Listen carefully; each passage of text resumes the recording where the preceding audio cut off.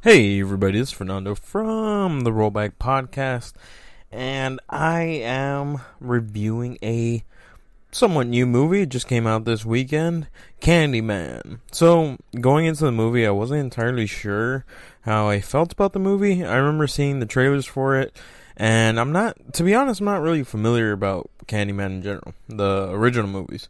I had seen bits and pieces growing up, but other than that, never really delved into them. Never really saw them, to be honest. The only one that ever really comes to mind is the third one, and in particular, the last scene where there is a giant fire, this giant bonfire going on, and you just hear crackle, crackle, and there's a baby stuck in the bonfire, and the main actress goes to save the baby. And that's pretty much it. That's all I remember from the movie. So going into this movie, I wasn't sure if this movie was going to be a continuation or if it was going to be a reboot, because they never really said. If I'm correct, I don't ever remember them saying if it's a reboot or if it's a continuation. But yeah, let's get on with the review. So this movie, I liked it. I actually liked it. I thought it was actually really good. I thought it was pleasantly enjoyable. It's not some horror jump scare movie, to be honest. I would put it more in the category of an eerie type horror, not so much a outright scary type horror. But I mean, overall, I thought this movie was really well done. I thought it was really well made. Jordan Peele doing the screenplay, and Nia DaCosta as well, who ultimately directed the movie. I thought she did great in this movie. I thought she did a fantastic job directing this movie.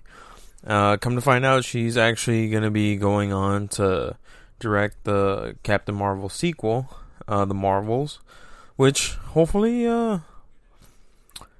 she saves that one, because yeah, that first Captain Marvel movie it was not great. It was such a in-between movie, because it was made between Endgame and Infinity War. So it didn't have a good place. And that's because Ant-Man and the Wasp, I thought, was way better than Captain Marvel. Just throwing it out there. But yeah, I mean, so far I liked this movie. I thought it was really well done. I saw it with my girlfriend, and we both thought this movie was actually really good. But I mean, for the most part, I wasn't really sure what to expect, because I hadn't really seen the original, so I wasn't sure if I had to expect jump scares or if I had to expect anything particular. But for the most part, yeah, I very much enjoyed this one. I can't wait to see it again. Maybe I'll be able to appreciate it a little bit more. But for the most part, yeah, I would say definitely go see it. It's not your typical horror movie, but it's a really great horror movie. The synopsis for the movie is: in present day, a decade after the last of the Cabrini Towers were torn down, Anthony and his partner move into a loft in the now gentrified Cabrini. A chance encounter with an old-timer exposes Anthony to the true story behind Candyman. Anxious to use these macabre details in his studio as fresh grist for paintings, he unknowingly opens a door to the complex past that unravels his own sanity and unleashes a terrifying wave of violence. Now, as far as the cast goes, I thought the cast was really well casted in this movie. I didn't think anyone was bad. I know everyone was expecting to see Tony Todd reprise his role as Candyman, because he played Candyman in the original 3 movies. And I believe he does make somewhat of an appearance. To be honest, watching it, I wasn't too sure if I saw him in the movie. Looking online, it does say that he does make an appearance. But in the movie you follow, alright, I'm gonna try my best to pronounce this. Yahya Abdul Mateen II. He plays the main character.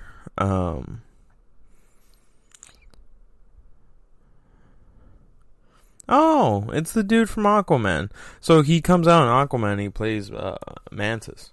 Black Mantis. I liked him in this movie. I thought he did a really good job at playing someone that goes fucking crazy.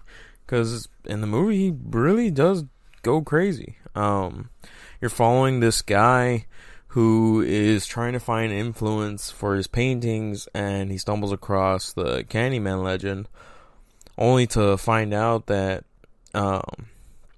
he's now being put into this test of wits.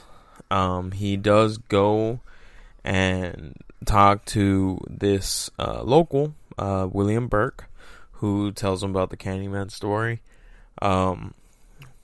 We do get to see a little rewind in the very beginning, where William Burke is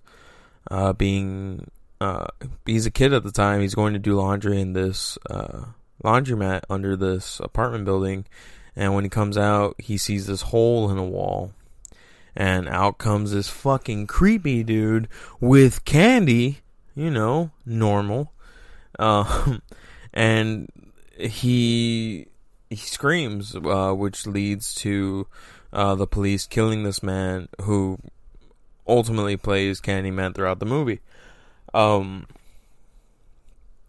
So again, I can't really compare anything to the old Candyman movies because I never really seen them. So I'm gonna try my best just to keep it to this movie.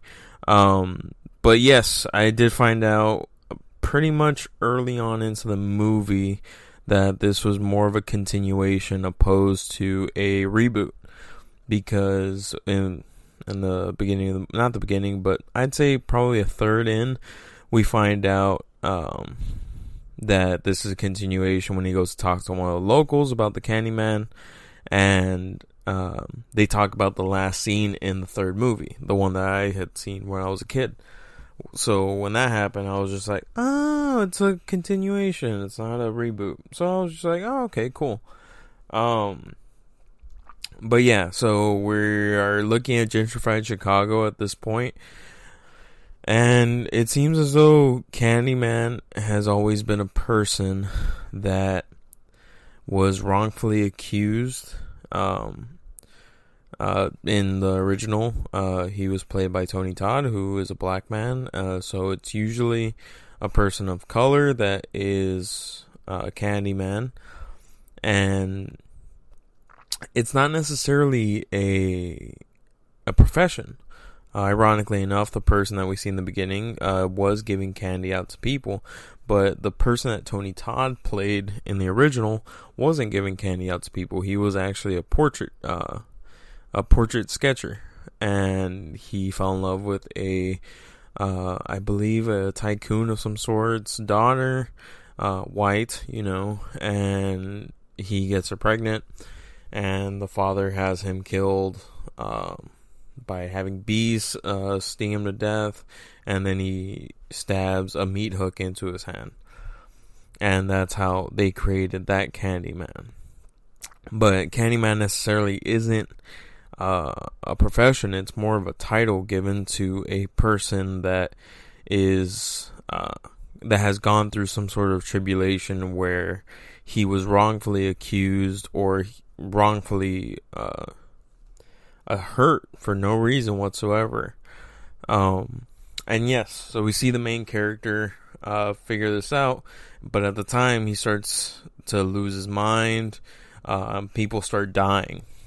He uses the Candyman for his art exhibit, and people start saying the phrase Candyman 5 times in the mirror, and if you do, he pops up and kills you. Some people take it lightly, and some people start saying it, and then you see people starting to get murdered. And what I liked about the murders in the movie, they were actually pretty enjoyable. Like, they didn't cut away. They weren't like super jump scare. It was just really well done. You see that happen to some of his colleagues who are artists. In turn, it happens to this critic when he leaves the apartment. The one that you see in the trailer is the one that happens to the kids in school. She was at the art opening, and then she just kind of took the idea from the exhibit, and next thing you know, like, she does the thing with her friends, and while they're in the bathroom, they start doing the Candyman thing, and they all just start getting murdered. And there's a girl who's in the stall. They're starting to pick on her, and next thing you know, like, you just see a reflection of the girls just getting mangled. Come to find out, you find out that the main character was the baby at the end of the third movie. So that's interesting to find out. And it looks like he was chosen by Tony Todd in the originals to, I guess, carry on his legacy. And because you could see in the movie, the main character starts to kind of deteriorate, and you see, like, his arms start to rot and shit, and you just see him, like, just get worse and worse and worse. And the makeup department in this movie, man, they did a good job, because he looked, near the end when you see what happens to his body, he just looks, if you have one of those phobias where you can't look at people, like, that have holes on their skin, you're gonna have a bad time. But they did a really good job at just doing this one. But yeah, I would highly recommend this one for sure. But yeah, so it goes on to find out that it seems as though he was chosen to continue this legacy. And one of the locals kidnaps him, his girlfriend at the time, and he's basically going to use him to continue on the Candyman name. And by framing him for murder and having the police kill him to basically serve up an unjust killing so that he can become Candyman. Because at this point, we end up finding out that Candyman was not just Tony Todd's character. He was the first Candyman, but there was multiple Candymen. So Candyman wasn't just a singular character. It was a whole variety of characters. So very interesting. But yeah, at the end of the movie, you see Anthony take his place as one of the new Candymen. So I mean, overall, I really like this movie. I thought it was really well done. I think Jordan Peele makes quality work. Granted, he didn't direct it, but he did back it. He produced it. So I think he has a good knack for horror, which is crazy because, I mean, he's clearly very good at doing comedic writing, comedic sketches, things of that sort. So, like, to see him jump into the horror genre with Get Out, and I'm sorry, I can't remember his other movie, but I enjoyed both of those. I thought they were both very enjoyable movies. I thought Get Out was really well done. I thought he really should have been nodded for Best Director in that one, but that's just me. But overall, you know what? I really do think that you should see this movie. It's way better than Don't Breathe 2, so please watch this movie opposed to that one. That one is a gigantic dumpster fire, and it's annoying. But yes, check them out. And yeah, that is it for today's review, everybody. I'm gonna be trying to put up some more reviews. But yeah, that is it for today. This is Fernando from the Rollback Podcast, and this was your new movie review. Let's cut it.